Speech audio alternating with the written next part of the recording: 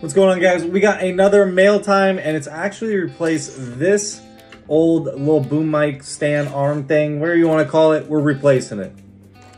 So the reason for replacing is, well, this mic is a lot heavier and, well, it doesn't hold it. Not to mention, you see that little crack right there? Well, it also doesn't tighten my mic anymore because, well, it can't. So to replace it, we got the blue, which I didn't know blue was also owned by Logitech. I don't know, maybe I'm just behind the 8 ball on that one.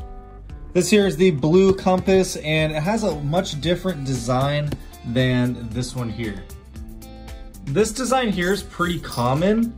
I don't know what you even call it, but it's like 2 tubes. This one here only has one big one that I'm hoping is a lot stronger. I can tell you right now, they didn't go light on the tape, so make sure you guys have like a knife or scissors or something to cut all this tape off, because it's crazy. This is what it looks like in the box. Looks like we got all the pieces together. I can already tell you the design. Now you gotta remember, this was $100 compared to probably like $35 on Amazon. This right here is tough. Like, I'm pulling pretty hard and it's got a lot of tension, which I like. Similar to my old one, it also will just clamp right onto my desk.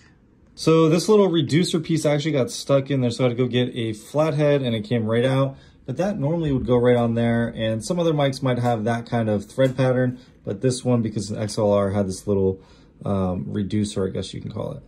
Okay, so one thing I'm already noticing, look how long this thing is. Absolutely unbelievable. Also, another great design here, because the swivel point's actually on the top and not the bottom.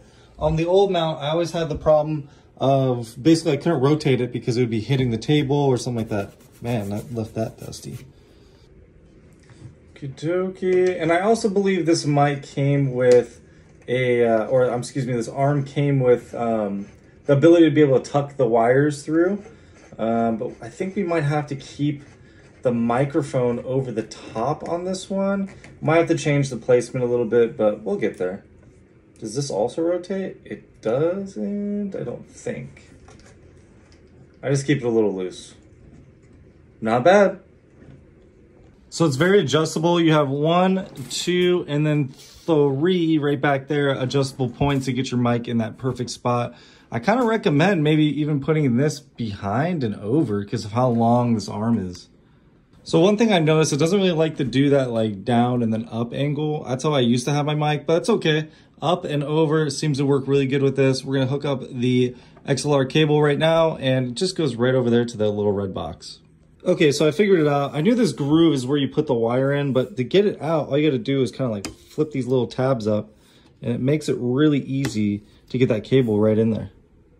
That was literally so effortless, and it looks so good.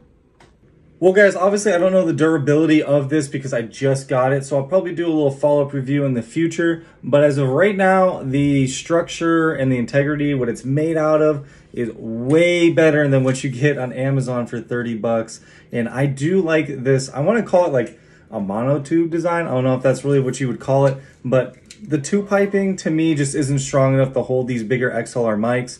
And this one's the podcast mic. This is actually the smaller Shure. So I can only imagine with the bigger one, this heavy duty arm is definitely gonna stand up to the job. This arm here is in my bio right now, guys. You can check it out on my Amazon list. It actually comes with the shock mount. So instead of being $99 or in the $90 range, it's actually $134 with the shock mount. I don't have the shock mount, but if you guys want it, it's there.